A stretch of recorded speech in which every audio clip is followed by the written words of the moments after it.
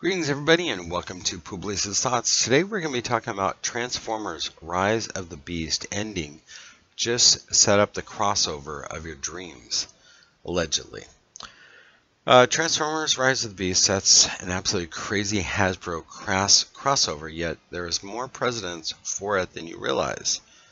So, apparently, this is going to be a real quick snippet here.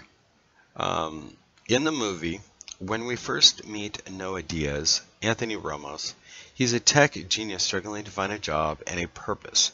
By the end of Transformers Rise of the Beast, he's found a purpose by playing an important role in helping the Autobots and Maximals stop the Terracons from bringing the planet-destroying Unicron to Earth. But he still doesn't have a job. That is until he's approached by a man who knows what Noah has done for the planet and wants to recruit him. The name of the man on the business card is G.I. Joe. So, at this point, it looks like Transformers and G.I. Joe franchise are going to try and merge and make a bigger franchise, which is interesting. Hasbro and Transformers and G.I. Joe and all that stuff has always been the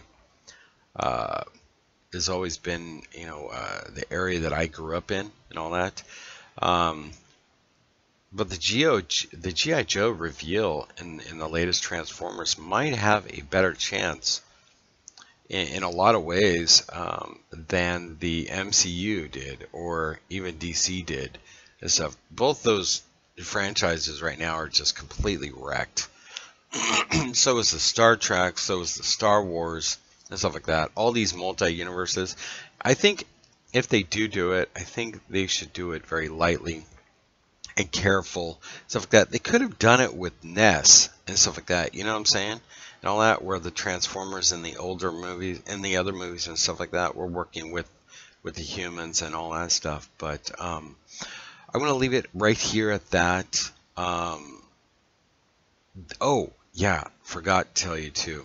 There's 2 lines ruled and stuff like that too as well, that apparently Transformers did come across G.I. Joe, or somehow they crisscross and stuff like that. But I don't remember back in the 80s and stuff like that. I was only like 8, 9, 10 years old and stuff like that. But this area is my area. But I'm going to follow up with this and stuff.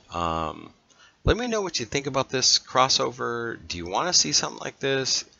Do you just have had enough of the multi-universes and all that stuff and all that? Let me know what you think down below. Take care, everybody. Peace out.